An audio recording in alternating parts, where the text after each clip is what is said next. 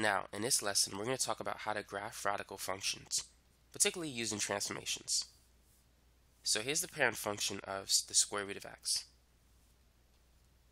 It increases at a decreasing rate and it travels towards quadrant 1. Now what if we put, let's say, a negative sign in front of it? What's going to happen? If we put a negative sign, this is going to flip over the x-axis. It reflects over the x-axis. Now what if we put a negative on the inside of the radical? What's going to happen now? Relative to the original function, it's going to reflect over the y-axis. And this is the y-axis, this is the x-axis.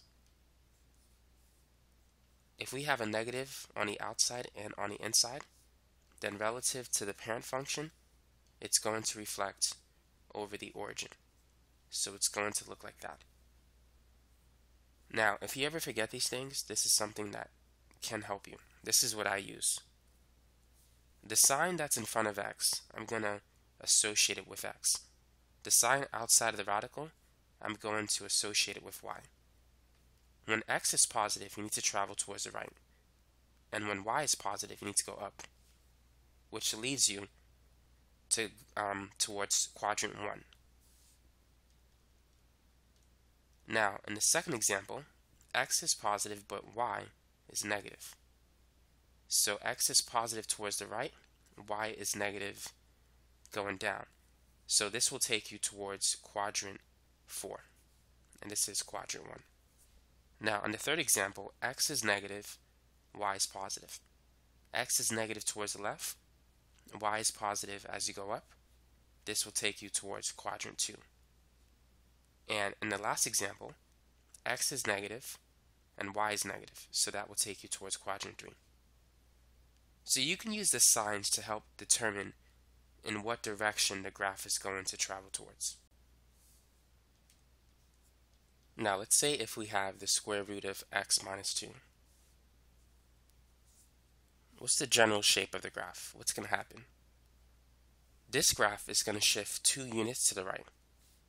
If you set the inside part equal to 0, x is equal to 2. That's going to be the new origin, 2, 0. And it's going to go that way, since there's a positive sign in front of the x and in front of the y.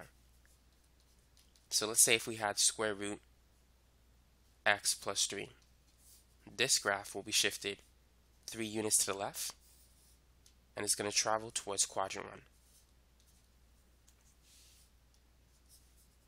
Now what about this one, the square root of x plus 1? So this graph is going to go up 1 unit, and it's going to open towards the right. And if we have, let's say, negative square root x minus 2, this graph is going to shift down 2. Now, instead of going towards quadrant 1, it's going to be reflected. So it's going to go towards quadrant 4. It's going to look like that due to the negative sign. Go ahead and graph this function, the square root of x minus 1 plus 2. And also determine the domain and the range of the function. So this graph is going to shift 1 unit to the right and up 2 units.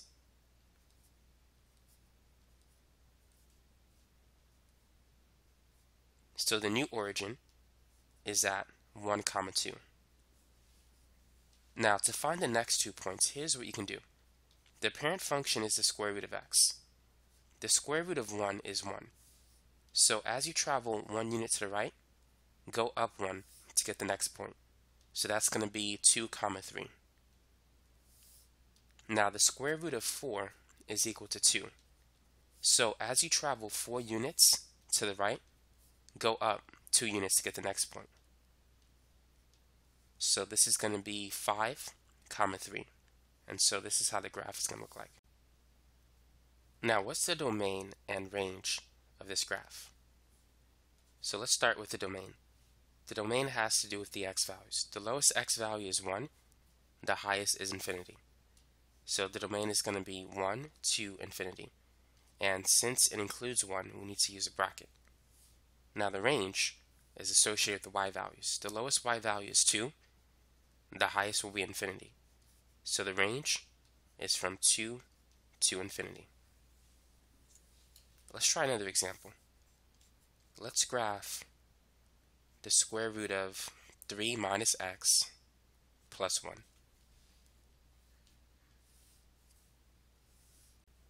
So if we set the inside equal to 0, we can see that x is equal to 3. That means that it's going to shift 3 units to the right. And because of the plus 1, it's going to shift up 1.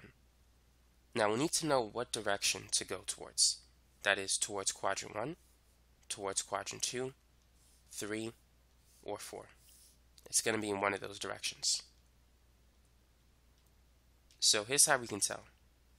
We have a negative sign in front of x and a positive sign next to y. So x is negative, it's going to go towards the left, and y is positive, it's going to go up. So it's going to go in that general direction. Now we know that the square root of 1 is 1. So what that tells us is that as we travel 1 unit to the left, because we need to go to the left, the graph is going to go up 1 unit.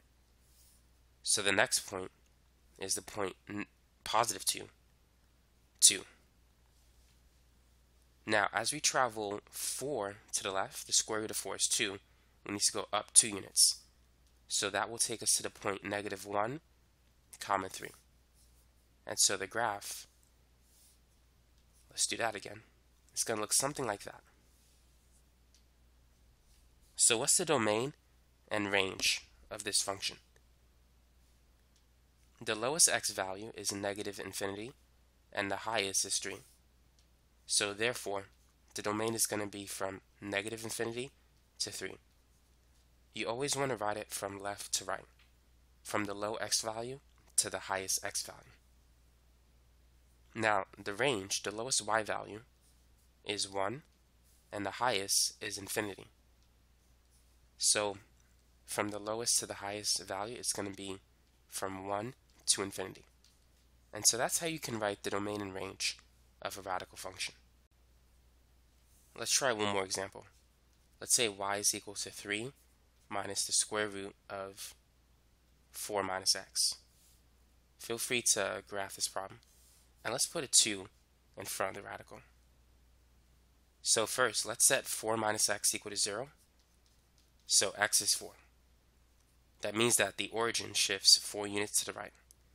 And because we have a plus 3 in front, it's going to shift up 3 units. So the graph starts at 4, 3. That's the new origin. Now what direction is it going to travel towards? Towards quadrant 1, 2, 3, or towards quadrant 4? So we have a negative sign in front of x, which means it's going to go towards the left. And we have a negative sign in front of the radical, which means negative y, which is going to go down.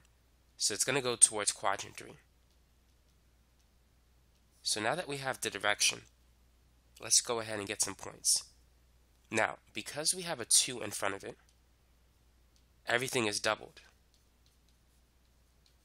When x changes by 1, y will change by 2. When x changes by 4, y will change by 4 as well. So be careful with these things. And if x were to change by 9, y will change by 6. So as we travel, let's say 1 unit to the left, we need to go down 2 units because of this. Instead of going down 1, we have to go down 2. The 2 is going to double the change in the y value. So this will take us to the point 3, 1. Now, as we travel 4 units to the left relative to the new origin, the y value will decrease by 4. So 4 units will take us to an x value of 0. We need to go down 4, which will take us to a y value of negative 1. So here's the next point. And as we travel, let's say 9 units to the left, we need to go down 6 units.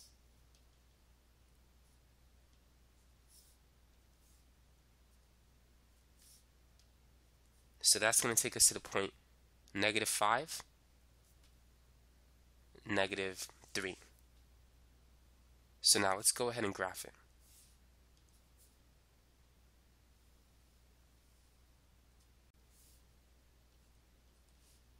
Now, what is the domain and range of the function? Starting with the domain, the lowest x value is -infinity, and the highest x value, it stops at +4. So it's from -infinity to 4. Now, as for the range, the lowest y value is -infinity, and the highest is 3. So it's -infinity to 3. And so that's it for this example. Now I'm going to do one more example for those of you who like to use a table. Let's try this. 2 square root x plus 1 minus 3.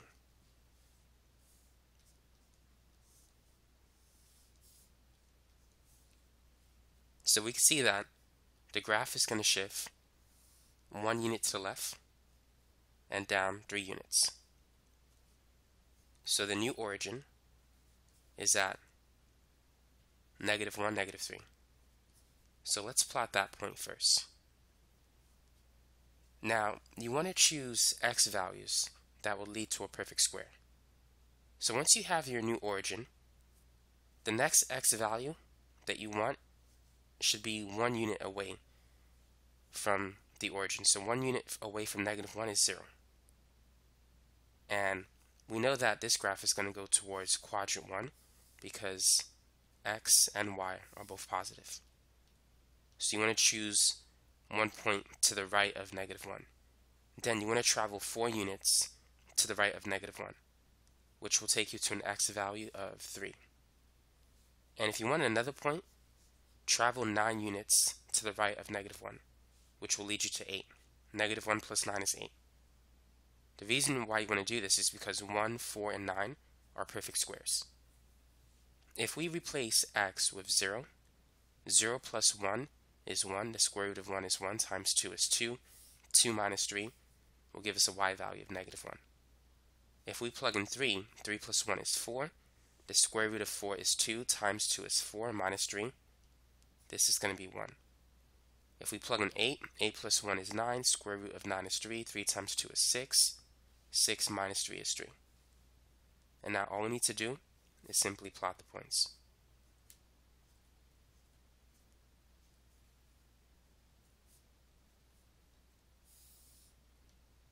So the next point is 0, -1, and then it's 3, 1, and then 8, 3.